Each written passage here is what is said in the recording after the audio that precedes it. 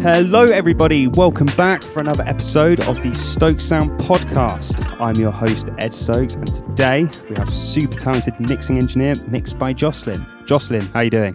What's going on, man? Happy to be here.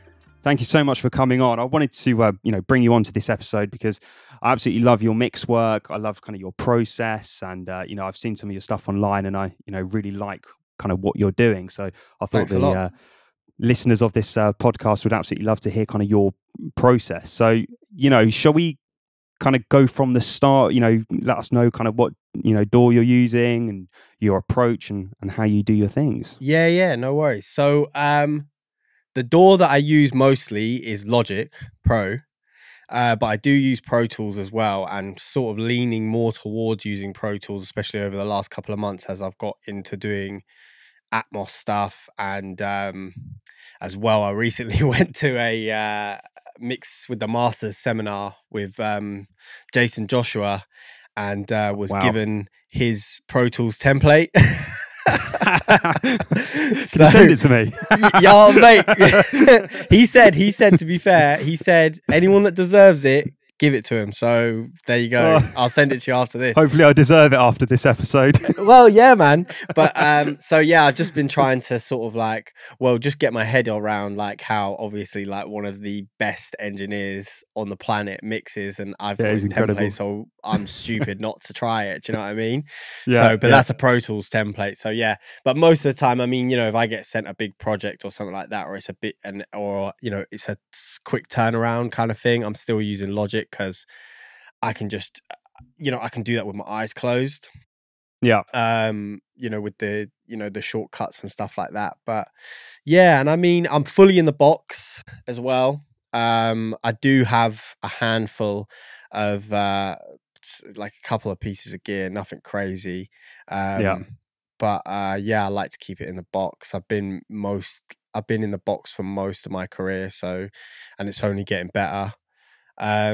But yeah, I mean, what else do you want to sort of know? Like, I mean, it's interesting about you saying that you're using kind of Logic. I mean, the way that, do you feel like, you say you occasionally use Pro Tools, do you feel like there's a big difference between the DAW that you're using to your mix approach? So if you're using Logic, would you, although it's still audio, still stems, and you're still going to have those same kind of plugins, do you feel like it has a different sound in the sense of when you're doing it in Pro Tools just naturally, or do you kind of feel like it's a very easy crossover and it's very similar for you? Yeah, do you know what? I don't know. I don't like to get too much into the conversation. I don't know if this is what you're leaning towards, but like the how the DAWs sound. But I do feel like there is a difference. I feel like with Pro Tools, I feel like Logic has like a goo to it that might not sometimes necessarily be what I'm trying to achieve, if you see what I'm saying, in terms of like the engine and how the engine sounds and how it processes the audio. But I feel like that is such a small percentage of like what it means to create a good mix and like the process. Like I tend to not like focus on it too much, and what I want is I don't want the DAW to get in the way of me creating a mix and like me getting the sound that I want out of the mix. So I use whatever is easiest. That's amazing to hear though, because I find like, a lot of the people that are listening, if you go online and people go, Pro Tools is better than Logic and vice versa. Like, they are literally all the same. Let's be honest. It's who's behind the tools that makes all the difference. I mean, some mad mixes have come out and they've been mixed on like FL.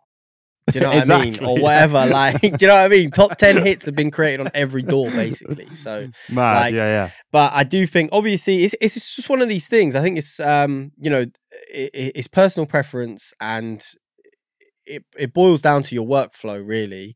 But one thing I will say when it comes to using DAWs, like, don't sort of like tie one arm behind your back sort of thing. Like, make sure that you are like kind of good at all of them. Do you know what I mean? Because especially for like the new guys that are coming in, if an opportunity comes your way, you need to be able just to sit in front of any software and make sure that you can record. Like, that's your job as an engineer, in my opinion. Do you know what I mean? Like, you need to be able to capture sound in the best way possible, and whatever you've got in front of you. Now, if you get an opportunity, and this happened to me at the beginning of, a few times at the beginning of my career, where you get invited to a studio session to work with an artist, and then they're only using Pro Tools, for instance, and you only use Logic, you're going to be at a massive disadvantage, and you're not going to be able to represent yourself to the best of your ability just because you don't know a DAW that would take you like a weekend to like get a basic understanding of. So that's my kind of like main take on it, is like just you know, use all these DAWs at some points. Do you know what I mean? You can get a free download, a free trial of all of them. Do you know what I mean? Just get a basic understanding of it, and then at least like you might be a bit slower or have to like double think things, but at least you'll be able to actually get the job done. Do you know what I mean? Yeah. So yeah. And do you, you know, if someone was to send, you know, it will of course depend on you know what they're sending you, of course, to mix. But let's say you get a full production to mix. Are you one of those engineers that kind of tend to start from the ground up, kind of like from drums first, or do you kind of focus on vocals? Kind of, you know, there's that whole thing as well. What? We're interested to know I have a very set way that I approach a mix, and it hasn't changed in years. Not to say that it might, not to say that it won't change, and I don't. It works though. Yeah, well, and I don't, and I always try different things, and I'm constantly studying other people's techniques and their way of mixing. But you know, as my old assistant will tell you, it's straight up drums, and then, well, it depends. I break it down into 3 folders minimum. Which is drums, and then instruments, and then vocals. Depending on how big the project is, I might break it down into more sections. So if there's like a whole like string section, that will have its own folder. If it's like a rock song with like loads of guitars, that will have its own section, XYZ. But like, you know, I like to be able to like visually see the sections of the song like from a glance. I don't like my projects to be messy. Another reason why I sort of find I have issues with Pro Tools, because I feel like visually it just annoys me, because I'm like having to like scroll through everything. Like you see these projects and you just, you know, have to find everything. You know, it's color coded, but like with, it looks like Windows 95 as well, doesn't it? Yeah, and it's just a bit crazy. Do you know what I mean? Like I'm used to sort of like that Apple GUI interface where it's just like super easy for me, and it just spoon feeds all the information to me. Do you know what I mean? So like my Logic, I'll open it up and it will just be like 3 folders, and then I just open up the drums, and then all my drums are there, and then I organize everything in a certain way within those folders as well. So I have like a kind of like idea. You know, sometimes I don't know if this stuff makes sense when I say it out loud, but in my head it does.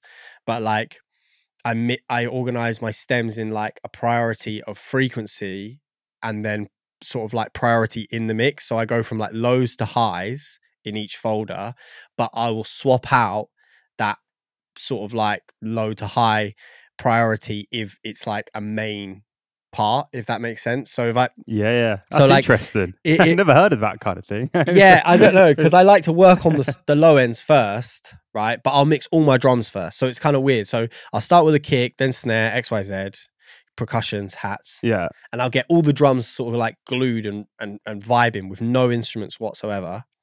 So no bass, like nothing, no. And this is where like my technique does sort of differ from other people's. That's interesting. People like to get the kick and the bass, but in my head, I'm like, well, the kick and the bass do work together most of the time, but it also has to work with everything else in balance. So, and I'm like, you know, I want my drums to be like, most of the records that I do are like, you know, drill, grime, UK rap, that kind of stuff. So heavy on the drums then. Yeah, it's like, and that's just how I like to work. And then I'll go onto the bass after, and then I might mute a bunch of my drums that I've mixed and concentrate on that relationship between the kick and the bass, but not for long. I sort of have my technique. I never seem to like, I don't know, it might just be like a subconscious thing, but I'm not really like struggling to get that sort of glue between the bass and the kick. I mean, that's a good thing though. Yeah, exactly. And it just proves that the system that I've created, not that it's perfect, but it works. Do you know what I mean? So I sort of that's how I work. And then it will be then once I'm in that instrumental folder, it's still sort of working on that like low to high frequency downwards thing as I'm going through the mix. But it might change if like it's really obvious, like the main part of the song is this guitar, like that's the main sample or whatever that I've been given for like a drill record. That's going to go directly after my bass because that's the next important thing, and then everything else can go on top of it. Like even if the pianos are lower or the pads are lower, they're not as important. So in terms of like the positioning of those instruments, so then they'll get thrown in after, and then the vocals is just like main vocal, and then any BVs. I work in sections. Yeah. So are you the type of engineer? Are you the type of engineer that kind of processes their lead very similar to their BVs, or do you have a completely different technique for that? Because I see some mixers, they kind of literally copy and paste, change the EQ and compression of the BVs, and then other engineers are like, nah, completely different kind of way of processing it. I'm just curious with as you mentioned, well, it depends on like, obviously if it's the same vocalist and it's similar tones, I do sort of start with that similar process that I've worked on. But what I tend to do is if I'm finding like that I have to sort of like prioritize like, you know, 2K or 3K in like the main to help it pop out, I'll try to prioritize other frequencies in the BVs as I go down to fill in those pockets, so giving more body to the overall vocal. So I might like be boosting around like, you know, a K to 500 on some of those like BVs if they're like nice and low, giving them a nice thickness.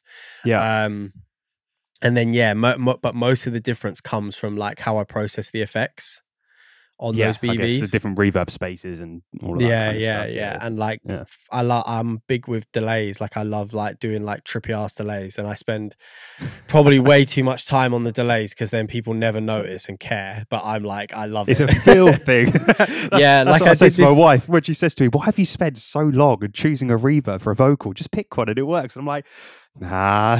Yeah, exactly. And I like, you know, I was working on a record for this guy in the Bahamas yesterday. Really cool. Like the guy I'm working with the producer, so I don't have direct contact to the artist, but I did this like really cool, like trippy, like I had like an 1/8 delay like being bounced against a 4 ping pong, and it was like really cool. Like, and I did this sort of like pitch effect thing on it, and it just went right over the guy's head. I'm like, this is the coolest thing I've done in ages, and it sounds so dope. And he was like, yeah, cool. And I was like, okay, so moving on. How long did it take you to figure it out then, that delay? I mean, that's when you go a few hours. I had an idea in my head, so it didn't take me that long to do it, but I was like fine tuning it to like shit, like to make sure it was like exactly like where I wanted it, because I just had this vision in my head of like creating this like space, because it was right at the end of the song and I wanted to like bring like this character to it. And I don't know. I mean, he obviously liked it because it made it on the final print, but like I was like, you know, these things happen. Do you know what I mean? Like whatever. Like most of the work that we do as engineers just goes right over everyone's head. Do you know what I mean? I feel like that's a similar thing that happens all the time, isn't it? With engineers, it's like, you know, we spend hours fine tuning things and people just don't care. But I will say, if we didn't do that as engineers, people may not know what it is, but it would be different. So it's definitely, you know. Yeah, and I think this is like the argument that I was talking about with a couple of my friends the other day, because we were talking about AI and AI mixing, and like, oh, are you scared or worried? And I think like in the short term, I think it's going to have an effect on like the business, but in the long term, I don't think it will, because people will soon realize that AI isn't going to spend time creating those crazy effects and with those ideas and stuff like that, because like we're human, isn't it? We're unique thinkers, and like we think our job is to think outside of the box and constantly to be pushing this forward, and AI literally can only think within the box. It can only do what another thing has been done before. Like that's the whole point. So yeah, like I think it's like really important to do those things. And you know, some of the greats, that's how they like carve their career. Do you know what I mean? If you speak to like Mixed by Ali and stuff like that, and you watch his career, what made him so unique and so popular and managed to carve this thing was because he took risks and did things with vocals, especially like on Kendrick's records, that weren't being done on rap vocals. Do you know what I mean? And tried all these, like he's an effects guy. He loves like just putting things on and trying it.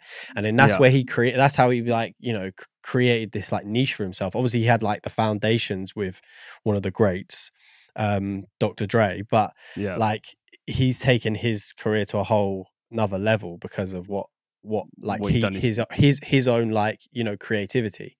Well, I always say about mixers, although like what we both do is technical, it's also just as much creative as well as, you know, knowing all the stuff, because well, of course it is. Do you know what I mean? 100%. I mean, I think a lot of people get lost in that. I think for any of the listeners listening, you know, you can watch Mix with the Masters about what EQ they're using, but it only goes so far, doesn't it? It's like I think that is a common sort of like idea about like what we do, thinking that we're just sort of like you know, just sculpting and doing the technical stuff and whatever. But I think it's more important to be creative. Do you know what I mean? Like 100%. I would love to be able to play people like the reference and then my final mix, and then they try to tell me that I'm not one of the most important parts of this record. Do you know what I mean? Like, because it didn't sound like this. Do you know what I mean? Like, so, like, you know, and but again, I think I do think the industry is changing, and I think you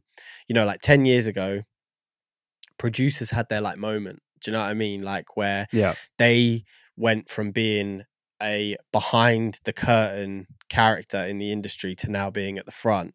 And I don't think it will happen quite in the same way, but I feel like we are just about to turn the corner and do that ourselves, where there's certain characters that are coming out of the woodworks, like the Alis and Jason Joshua's and people like that, that are like becoming like rock stars in their own sort of field, unique way. Do you know what I mean? And I think a lot of that has to do with the fact that how accessible our industry is now, because anyone can start engineering.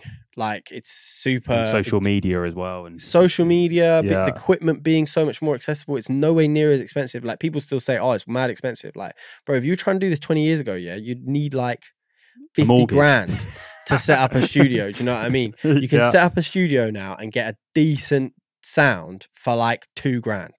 Like less than that, probably. Yeah, probably less than that. That'd be quite a good setup, to be fair. Yeah, maybe. Yeah, exactly. I'm talking like desk, speakers, you know, the lot, computer. Once you got like a computer and a speakers and stuff like that, you're already in. But like, so, you know, and that becoming the sort of new norm, it is given an opportunity for people to expand into it, you know. So, I think it's interesting you say that about kind of us mixers being accessible, because I've found in my career so far that sometimes a lot of, I mean, you say if you found this as well, but a lot of artists, I feel like they know what a producer is. They kind of assume the producer is going to just mix the record because they don't really know much about the mixing field, and then they definitely don't know anything about mastering. You know, I'm not saying I've said that in a general way. I'm not saying everyone's like that, but I've noticed that sometimes I feel like we're kind of so hidden, and as you said a second ago, like we are becoming more, I guess, famous, I guess you could say, in the mixing world, in the sense of people are more understanding of what a mixing engineer does and the difference between like a rough mix, producer mix. And I'm not saying producers can't mix, because there are some fantastic producers that can mix. Yeah, of course. But I think there's a lot of artists that don't always know the difference. So what you mentioned about, you know, social media and Jason Joshua and all of those kind of people that are the forefronting the mixing world, it's definitely, I'm definitely seeing a change my end as well. Well, and it's becoming more and more that people understand, but like, you know, but at the same time, I think it's just like growth as like, because we're talking about artists when we talk about the lack of understanding, like that, because they're the people that matter. Because if there isn't an artist, there isn't a job. So, exactly. So it's them, they're the ones that need to have the understanding, right? But I think that comes with like growth within themselves. Do you see what I'm saying? So at the beginning of their career, like so what if they think the producer's going to be the one that mixes it? Do you know what I mean? Like, that's just the natural process. And then as they get further and further into their career and they start growing as artists, that's when they start to discover all these like needs, different parts. Exactly. And to be fair, as an engineer, they're the kind of artists that you want to be picking up on. Do you know what I mean? Because they're the ones that are trying to grow, and you'll grow with them. Exactly. Say, so in terms of like educating the artist, I think you know, that's they're just not going to be interested until they need to be interested. Do you know what I'm saying? And they're not going to learn until they need to learn. That's why it's a slow process, isn't it, for engineers? You've got to keep grinding, keep doing it, and then exactly. There is this curve of like, I want to become an engineer, but everyone around you doesn't see the need of an engineer. So it's not like, you know, you're in a town and like there's not a pub for 10 miles, so you open a pub because there's clearly a need for it. It's like nobody understands the need. So it's all about, you know, just showing your services. Do you know what I'm saying? And because I still get it today, because I have the opposite thing, right? Where I'll get DMs about recording sessions and stuff, and then they're always asking like, oh can you make me this kind of beat? And then I'm like, okay, well, I'm not necessarily a producer. Right? I get the same. Yeah. So I'm glad you're saying this as well.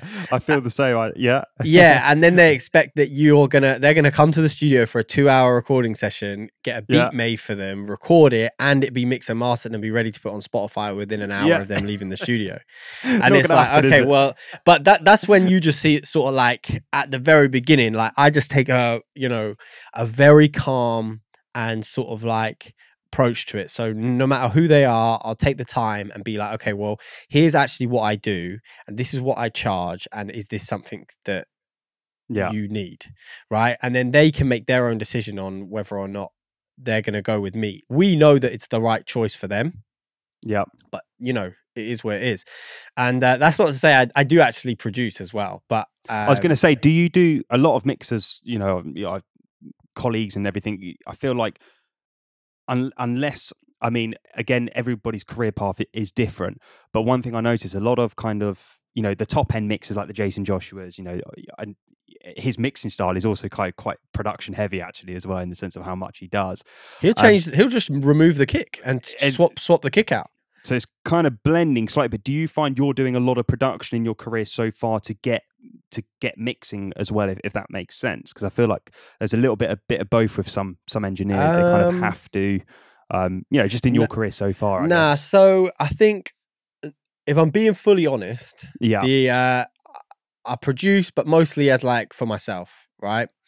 That's great. But because I like making like lo-fi hip hop. Love that. And occasionally I'll put a track out on Spotify, but like it's not like a mad thing for me. But when I produce for clients nowadays, because I have the ability to, I don't like make beat packs and send beat packs out to people or whatever. I'll do two things, right? And it really depends on the project, because it's like a passion thing for me. And it's like, I don't charge anywhere near enough to what I should be for these things, right? So because of the time that it takes me to do it, and I do so much mixing, it's like I don't have the time a lot to do it anyway. But if someone's like, I want a custom beat, and I want to do it with you, right? So and the I'm whole like, okay, thing. Cool. I'll be like, okay, cool. Well, if you want me to do it, I need references, right? Because I'm not going to sit there and just like make beats with you. So I want you to send me a bunch of records that you're like, I want it like this. And then I'll do that. And then we can make it as custom and as interesting as they want for them. And I'm pretty good at that as well, right? So I'm very good at just like listening to a record and making something just like that. And I can do near enough any genre like that. But the other thing is, you know, and I do this as sort of like, as a service to the artist, because I feel for them, and I know this happens a lot, is they'll make a song, and again, it's like lack of education on their part, but this does happen. They'll go to mix it, and then I'm like, we need beat stems because this mix is absolutely fucking shit. Sorry, can I swear? I just love how honest you're being. It's great. But Keep going, yeah. Apologies. Am I all right to swear or not? Of course you can. Yeah, yeah. Sorry. This is an honest conversation. Yeah. And then, but I'm like, you know, if you want this to be the best record it can be, I need those stems. And sometimes if the beat is so badly mixed, I just won't accept it, because might as well recreate it, I guess. So that's exactly it. So then I'll be like, can you get the beat stems? No, because sometimes the producer's lost the stems, or they've fallen out with the guy, or it's been sold on YouTube. Yeah. So that's when I'll be like, okay, cool. I offer this service. It costs this much, and I'll recreate the beat for you. But I obviously have to make it very clear to them that it's not going to be the same beat, because that's plagiarism, right? Of course. But we'll make it as close Similar to it vibes. as we can, so you can maintain the vibe of the song, and you don't have to like recreate your whole song. And yeah, that's basically like as far as it goes with production. But I do offer those services, but it's like you know, it's project by project. It totally really depends on the situation. And again, if we're just being like really, really honest, it's like, it depends on the client as well. Because sometimes clients are just like, I'm just not interested in getting into that with you. Do you know what I mean? Because you're going to be a ball ache and a problem. Do you know what I mean? And it's going to be way going down a rabbit hole. Yeah. Like I'm getting pretty good at it now. Like I can smell a problem. Within like the first few text messages or whatever, I sort of like, this guy's gonna be difficult. Yeah. And that's not what I got into this for. Do you know what I mean? Like I'm not interested in that. So, and like I like to feel like I've done enough to warrant that, like, if you've asked me to mix your record, then you know that I'm good at what I do. So don't like question too much of what I'm doing. Do you know what I mean? Like, trying to tell you how to do your job. yeah, exactly. Like, don't get me wrong, I'm happy to do recalls. I want it to be perfect for you, but there's a tone sometimes, and like and a certain point where it's like, I don't really think the problem is with me here, if I'm being honest. Do you know what I mean? And I'm just like really honest like that sometimes. So, and it gets like that. But I don't know. Interesting. I know that I'm interested, yourself as a mixing engineer, and I know the audience are as well. And one kind of question that does come up a lot actually is the whole parallel processing in mixing. Now you mentioned this seems to be the like one thing that that seems to be the only thing I ever talk about online is parallel processing. I don't know why. I won't go into it too much though, but it's fine. There's a lot of kind of, some engineers love it, some engineers hate it, some engineers know about it but don't do it. Now, you mentioned about getting your drums to slam, and then you bring in the instruments and you have your instrumental bus and the vocal bus and all that. Now, talk about then, if you can, for a little bit, your kind of parallel way of doing things, and let's go back from the start. Okay, so rather than like telling people like exactly like what parallel compression is and like how I do it, because you can go on YouTube and you can find a video of me saying that, right? But like, I'll tell you why I do it. Go on. Yeah, perfect. Right? So again, a lot of the stuff that I'm working on is like drill, trap, UK rap, stuff like that. And having a knowledge of how these beats are created 90% of the time, it's like samples from Splice or sample packs or whatever, and these drums have been EQ'd and compressed and XYZ probably 3 or 4 times before they've even been sent to me. Unlimited. Completely. Exactly, right? And so, and again, with full respect to the producer, they've picked those sounds because that's how they want it to sound. Do you know what I mean? Like proper producers, that's it. Do you see what I'm saying? Like, and they don't want you fucking around with it too much, right? So in my head, I'm like, okay, cool. I just got to get the best out of this.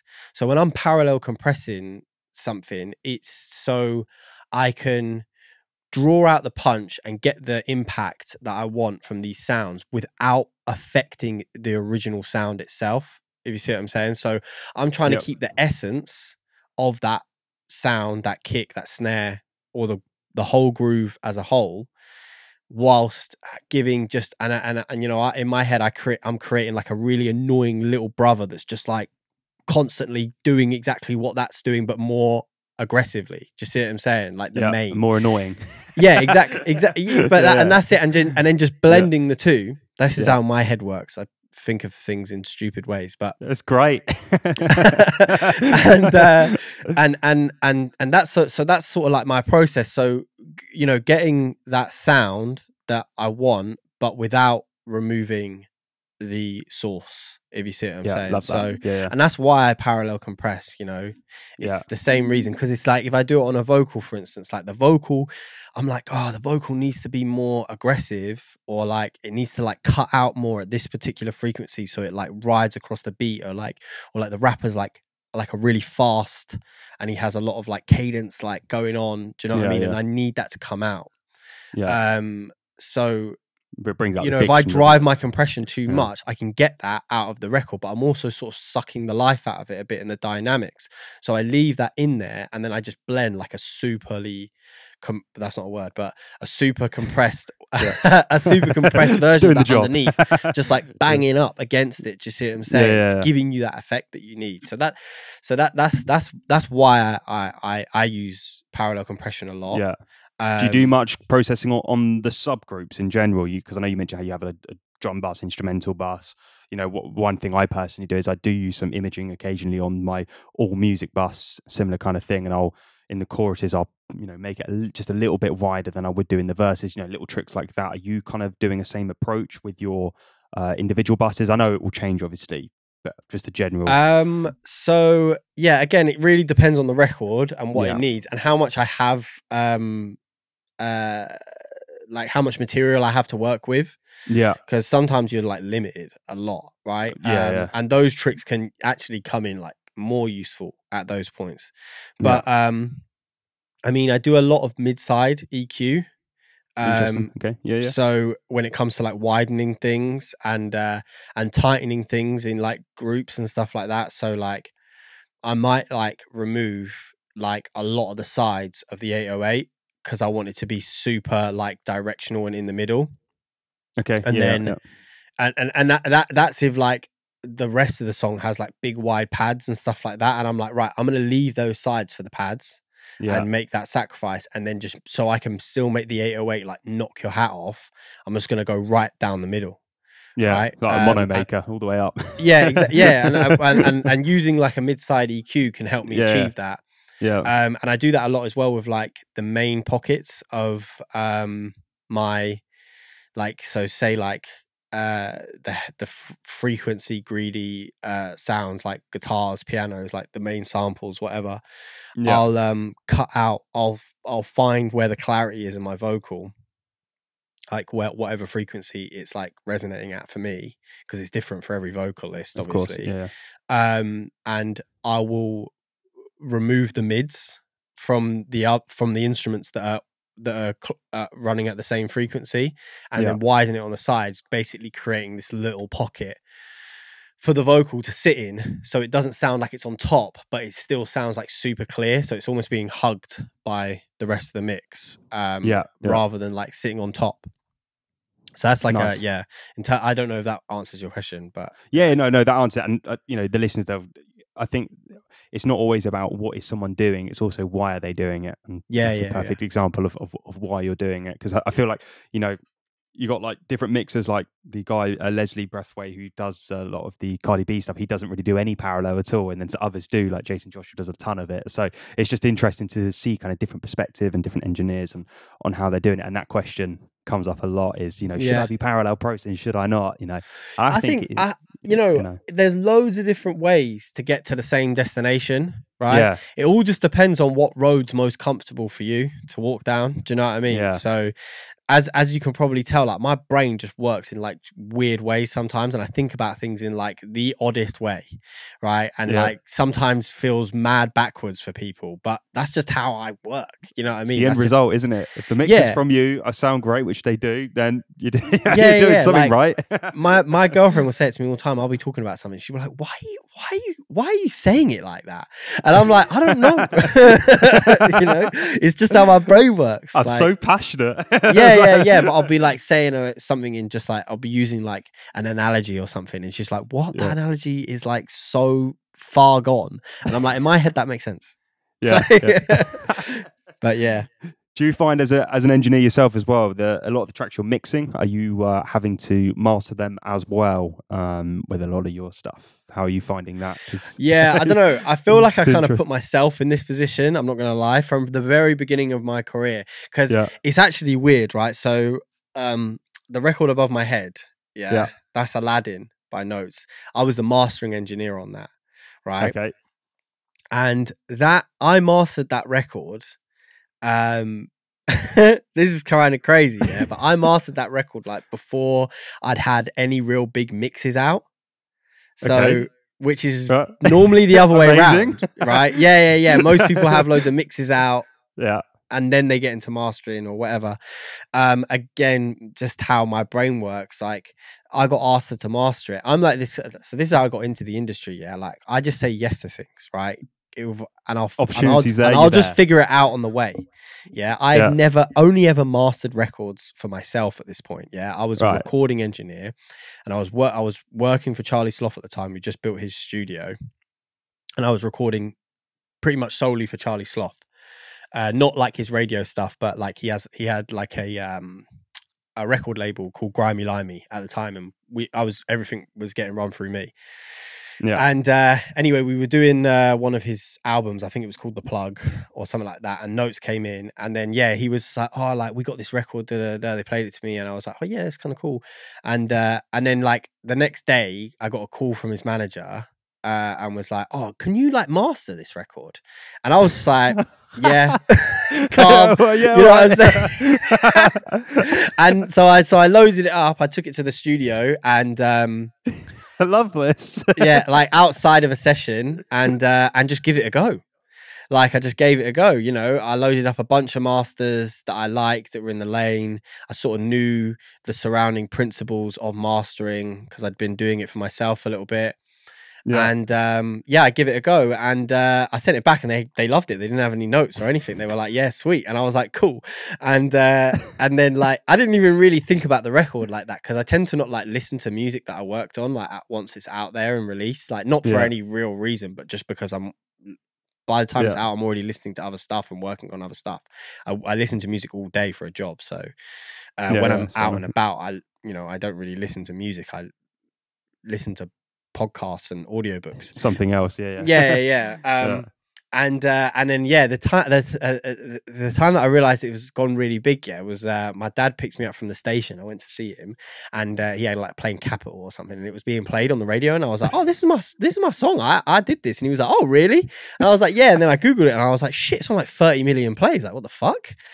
Just goes to show to all these listeners that you never know what opportunity comes about. And then, but that's what I'm saying. And then off the back of me mastering that, then people will just assume that I could mix, right? Yeah.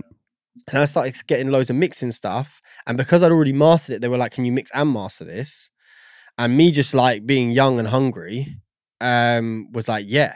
And I just started doing both, really. But I do, so like if I get like big projects now, I will always like suggest to the artists, like, you know, if you want to get another pair of ears on this, like here's a couple of guys that I like that master. Well, you're a big mastering engineer now. Yeah. You got a plague for it. Yeah, I know. But my passion's in mixing, you know. So of course. I love mixing. But it is funny how it works. But I always, whatever the record is, even if, you know, when I do my pricing, it's changed recently, but up until very recently, the master was always included in the price, just because I would just do it regardless, because I had a vision of what I think it should sound like at the very end of it, and I sort of wanted to be the person that finished the record. I wasn't interested in giving it to anyone else to do anything, and I felt like I could achieve it. So and for most, do you mix into your mastering chain? Because like I've got a mix bus, for example, and I could add, you know, the limiters, and it theoretically, there's an argument for it whether mix bus is mastering, but you know, like it would be fine for mastering. Do you mix into your mix bus and then kind of add your limiters or what you need, or do you do it unlimited in separate projects and master it?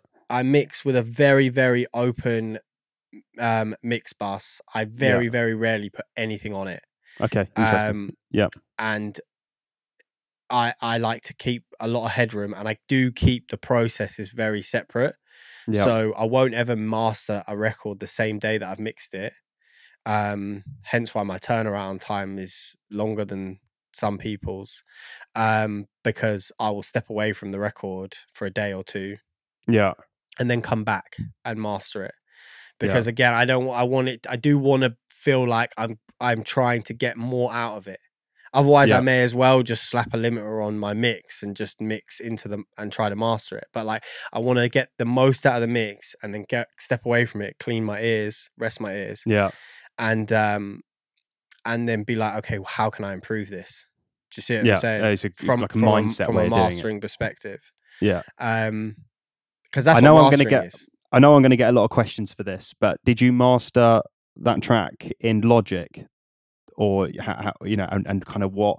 Bro, I mastered that track in Logic with like 4 plugins. I was getting, because I know that these questions are going to come in. I charged them like, I think I charged them like 50 quid. I love all this. Would you mind saying kind of what your process? Because I just know that they're going to be questions that they're going to ask. So what is, I guess, your process for mastering, and what did you particularly do in that song? What do you remember? You probably may not remember. Well, it's not changed a lot, to be fair. I mean, so with that particular record, don't hold me to this because it might not be right. No, that's fine. No, just anymore, a general thing of your mastering. It would have probably been a Q3 on top, and I would have done some sort of like, because I didn't mix the record. I think J Rock's mixed it. Sick mix engineer. And you know, if you got a brilliant mix, it's easy to do a brilliant master. Right. So was he happy with your master? I guess so. I assume he was. I guess so. I guess so. But the you know, it would have been a Pro Q3. And I probably would have done some like stereo stuff, like mid-side stuff, because I even do that. I do that still, even at the mastering side of things, tucking in the mids and opening the sides, making it wider, especially if I haven't mixed it. And then most of the time I'll go into like, I like using the G comp, like the SSL, like plugin, getting that glue, always, you know, keeping the attack kind of slow, and then, you know, letting the auto tack do its thing, getting that glue, that punch from it. And there would have been some other plugins. I'm pretty sure I actually put a reverb on the master, like really, really, really subtle, but I felt like the mix was a little bit dry, and I think because it was so open and spacey, I just wanted like to feel like a little bit of room within it. Because that's a very bold thing to do, to put a reverb on a master. Great. But like there wasn't it's such an, there's not much going on in the song if you listen to it. It's a really open song, and I just wanted that to sort of like almost act as like glue. I do remember that being a thing, and I remember researching it and being like, okay, I'm going to try it on this. And then there probably would have been a couple of other little things on there, like you know, what's the one that I'm using at the moment? It wouldn't have been what I was using then, but I like tape emulation sort of stuff. Oh, okay. I think what's it called? Studer. Oh, Studer, the UAD one. Yeah. I use that quite a lot at the moment. And then it would have just been going into like an L2. Do you aim for a certain loudness generally? I mean, back then I would done it all by ear, right? Because I didn't really, even at that point, I wasn't like totally, just being fully transparent.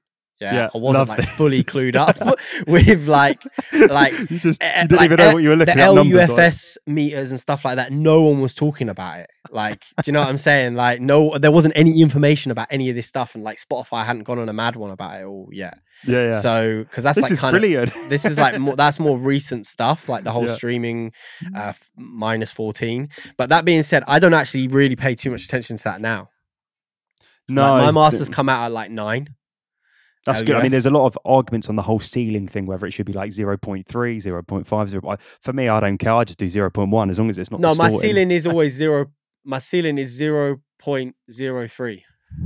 How come you choose that figure? Just why not? Just because I don't know. I do like where that sounds. I've tried other numbers, right? And it's super. This is getting crazy. Like this is really technical. Like, no one's gonna fucking notice, yeah. But I notice, especially on like consumer-based products, right? Yeah. I've noticed a difference with stuff that I've mixed a little hotter or whatever. Really? I always do 0.01. Oh, is it 0.01. Yeah. I don't know. I just like that number. Fair enough. And again, obviously, like it's all zeros and ones coming out of a computer, but like I just want to make sure that I'm cool. Do you know what I mean? Like I know some engineers that are like, no, it has to be 0.05. I'm not doing it.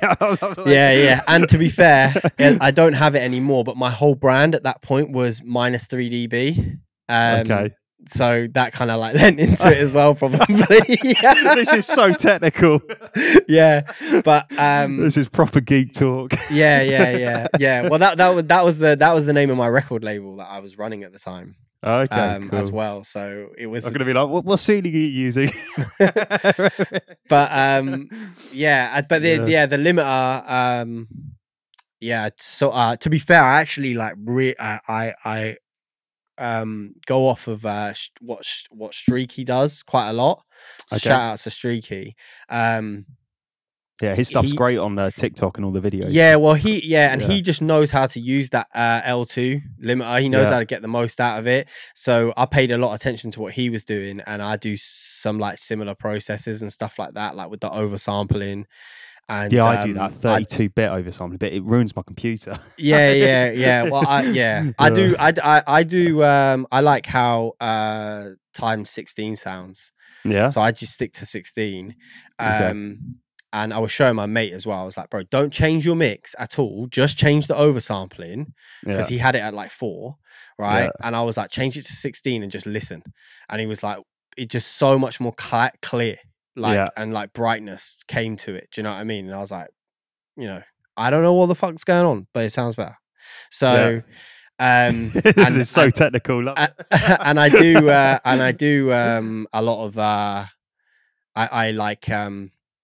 I take off the chain links and stuff to keep it more open, so they're being limited on the 2 separate stereo.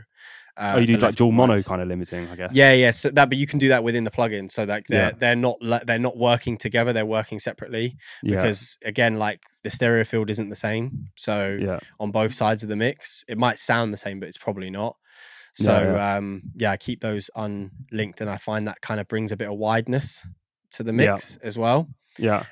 These are all like super subtle things, but all of this stuff adds up. Do you know what I mean? So and as long as I'm not driving it a lot, and I just like, when I run in, my main thing when I'm mixing is like headroom. I'm just trying to get as much headroom as I can whilst getting the loudness, because I'm just, I hate listening to like drill and stuff like that that's just been squashed of all dynamics. You can hear the distortion from the limiter. Yeah, and there's so much of it out there.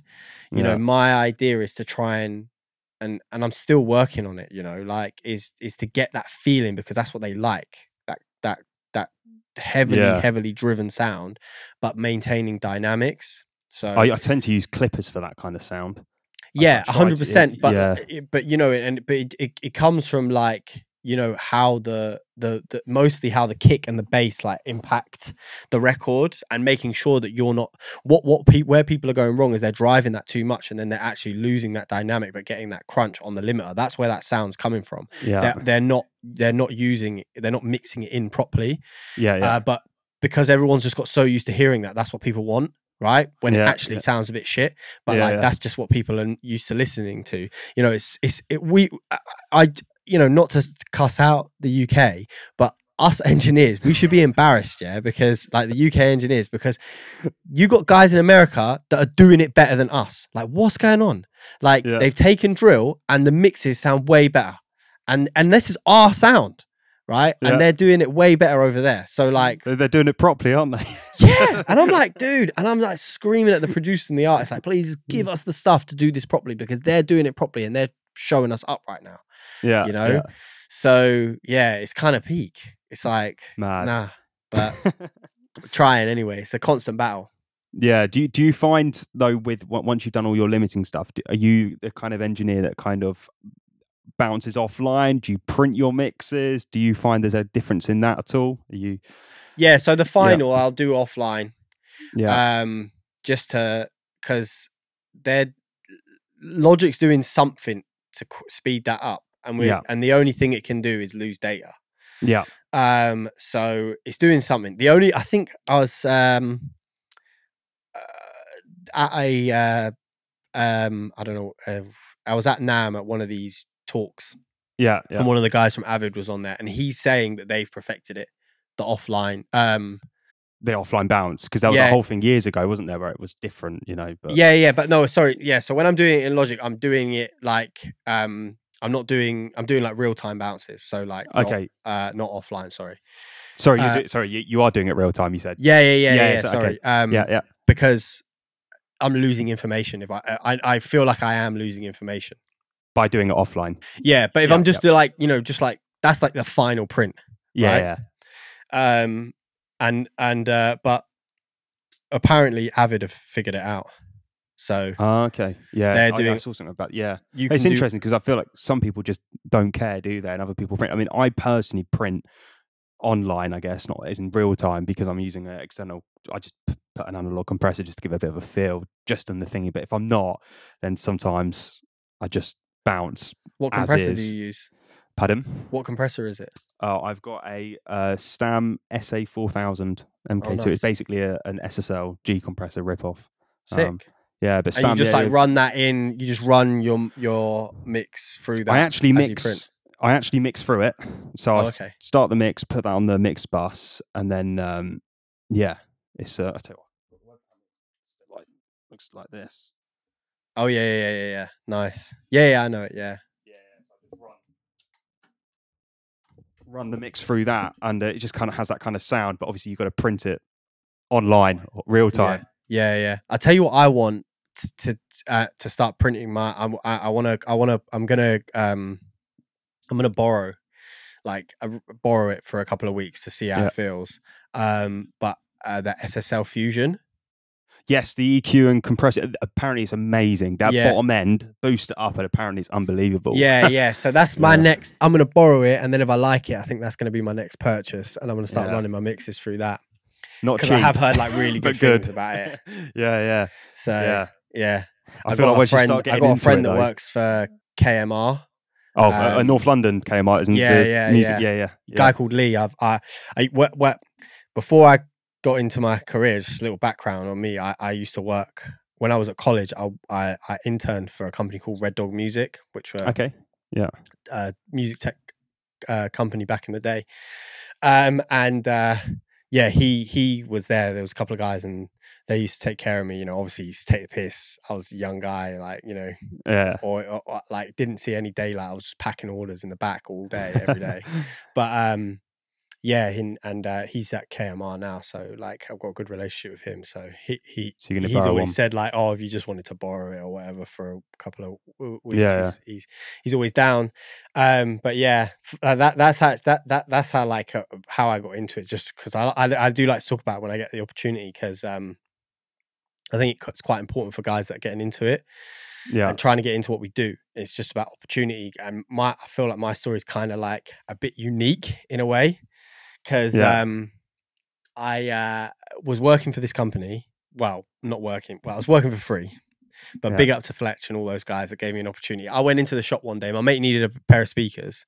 Yeah. Might have been like 19. Yeah. And he needed a pair of speakers, and we were going around. And I just said to the guy, I was like, I want a job. Yeah. Like, can I come and work here for free? Amazing. And he was like, you know, laughing at my confidence and whatever. And I was like, mate, I'll just turn up and you just ask me whatever you want me to do, I'll just do it. Yeah.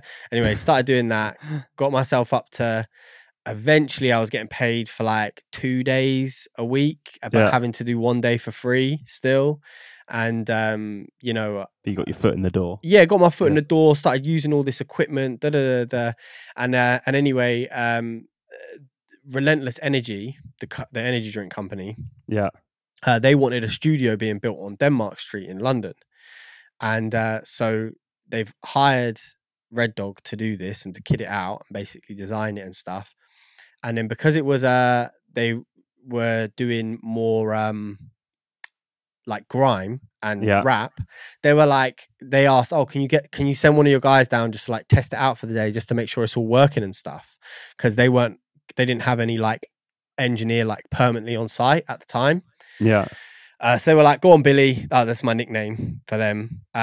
You go down there and like test out. And I'm like, sweet, man. Like, because I used to be in this UK like rap duo jazz thing with my boy D back in the day. Actually used to rap and make beats.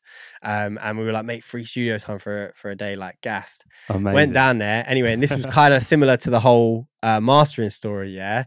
Was using it for a day. Now, I've not done any professional engineering all at this point, yeah? Like, my little home studio was crazy, like not cool at all, right? My speakers were on glass. I didn't have a good interface at all. Like, it was terrible, right? Like, proper little like dead mic, but you know, humble beginnings. And then the lady was like, oh, her name's Jill. She was running the space at the time. So it was like an event space at the top, and then downstairs in the basement, they had a music studio. Amazing. And they were like, oh, are you an engineer? And I just said, yeah. And and then she was like, cool, can I take your number and stuff? And she was like, oh, what's your day rate? And I didn't know. I was just like, I think I was getting paid like £50 a day at Red Dog. And I was just like £100 a day. And she was like, okay, cool, sounds good. And should have said 500. Yeah, well, you know, I was young at the time, and like £100 a day for me was like sick. Let's go. Yeah, of course. So I didn't think anything of it. She took my number. Anyway, like a week later, she called me up. She was like, oh, can we book you for 2 weeks for a studio session for 2 weeks? And I was like, oh, okay, like Monday to Friday for 2 weeks. No, 14 days straight. And I was like, okay, cool. And I'm thinking, shit, 1,400 quid for engineering. Get yourself an SSL Fusion now for that. Say that again. So you can get yourself the SSL. Oh Fusion yeah, exactly. Yeah, for 2 weeks straight work. Anyway, yeah. So I was like, yeah, sick. But literally, it was the opportunity. It was just me saying yes, right? Yeah. And then I was like, right, and this has been, you know, the story of my life. I'll figure it out as I go, right? Yeah. And you know, I knew how to use Logic. I could set up a microphone. Yeah. But I wasn't, you know, I wasn't technical at all at this point, right?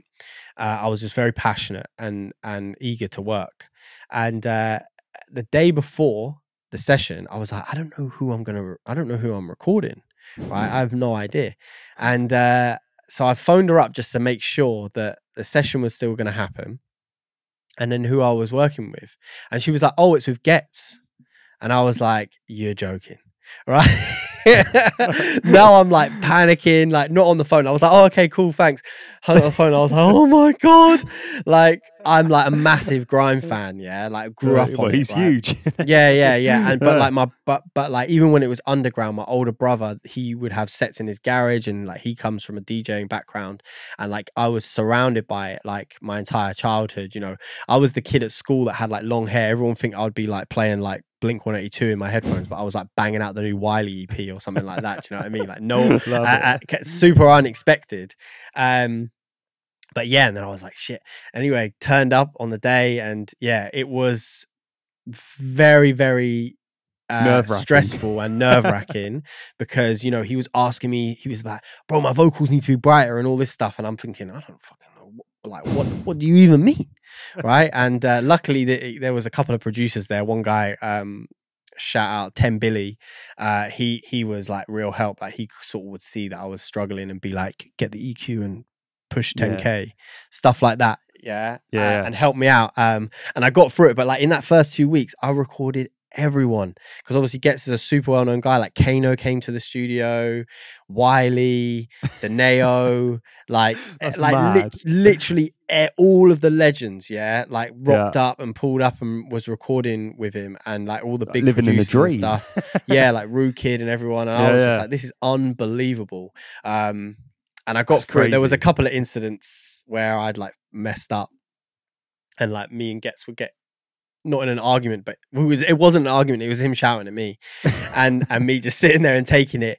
But I think I gained his like respect where I just kept turning up. Do you know what I mean? I've lost Even you. though, you know what I mean, it was all a bit crazy. But I lost you then for a little bit. Oh, sorry. Oh, can you hear me now? Yeah. Yeah. I can hear you. Perfect. You good? Yeah. Yeah. Sorry, No, missed that last bit. I was just saying, like, you know, I think that's how I gained his respect and managed to like maintain my position there. Because shortly after that session, that studio hired me as the studio manager, and on like a full-time role, and that was my like introduction to the industry, and started where I had my like break, and I got to start working with all these crazy artists and meet people like that have like really changed. That really helped me grow my career, like Charlie Sloth and the late Jamal Edwards and people like that. But yeah, it was purely on the basis that I saw an opportunity and I didn't let my fear get in the way. I just said yes. And you know, I figured it out on the way, because in my head, the worst that can happen is someone could say, you know, this is shit, and go home. Like, there's not going to be. Tried it. Yeah, I tried and I done my best. And whenever I've done that, it rarely has backfired on me. Like, very rarely. So that's my like advice to like anyone that's trying to get into this. You know, just say yes. Take all the opportunities. Yeah, man. You just don't be scared. Like, and don't get me wrong. Don't be scared is not the right thing, because I actually hate when people say that to me. Like, you will be scared, but don't let that stop you. You know, because like, I had a full the day before I went to the studio. My girlfriend now, she'll tell you, I had like a full on panic attack. Like, I can't do this. I can't go. And she sat there and was like, "What are you talking about? You have to go." Yeah, you can do it, you have to go. Do you know what I mean? And so that just shows the pressure that you're under. I mean, yeah. Well, for me, I was a young guy at that point. I must have been like 21 or something like that, and you know, it was a big opportunity for me, and I just didn't want to waste lose it or ruin it. You just wanted to do the best you can, which you, didn't. And that's it. Whenever I've said yes and just done things, so much has come back from it. Like the plaque, you know, I could have so easily been like, I'm not a mastering engineer, as most people would have. But I just said yeah, and now I've managed to build a career out of it. You know, so for anyone that's listening, just say yes to everything. It's honestly, it's the music industry. You just got to take what you can, right? Exactly. Just go for it. Just go for it. You know, you're going to be doing late night sessions. You're going to be doing this, but that's what you want. So, you know, just crack on. But there, at the same time, do sort of like set yourself boundaries and morals, because like you can get quickly sucked into experiences and situations in this industry that and taking advantage of. You'll be taken advantage of, or you don't feel comfortable with. Yeah. And it's just finding that balance. But like, always say yes, and then, you know, go with your gut. Yeah, and then and then figure it out after. If you get there and you're like, this is shit, like, then leave. You know, I've been to like big sessions, like with big artists, where I've been, you know, I was booked for like 3 days. I turned up for 3 hours, and I'm like, nah, this is not it. I'm not feeling this. Like, the whole situation is off. It feels off key, and I've just packed my bag and left. Yeah, I mean, you know, because I'm just like, I don't want to get involved in this particular situation. Yeah, amazing. Well, thank you so much for coming on and spending your time and giving us all the knowledge and information. As I say, you are a fantastic mixing engineer, so it's an absolute pleasure to have you on. Thank you for having me. Feel free to mention as well, I know you got your own podcast coming out, so you know, we'll attach all the links for all the listeners. Mixed Opinions. Well, episode 2 came out yesterday. I don't know when this is coming out, but with Sean D, and we've got some other amazing guests coming on. It's going to come out weekly, and we'll definitely get yourself on as well, and do part 2 of this. Check that out. It's with me and my co-host Proton, who's also a fantastic mix engineer and producer. Fantastic. And how can people reach you if they want to book you for mixes and stuff? The best place is my Instagram, because you can just shout me on the DMs there, which is Mixed By Jocelin, and or alternatively, you can search me on engineers.com, and book me straight through the site. But yeah, because if you get me through Instagram, most of the time I just push you back towards the site. But we can always talk about your project on Instagram. Fantastic. And we'll leave all your links in the description below. So all the listeners that are listening to this podcast, don't forget, check the description out, and all of the links to him will be there as well. Appreciate that. Yeah, thank you very much. And it was a pleasure having you on. My pleasure. Nice one. Cheers.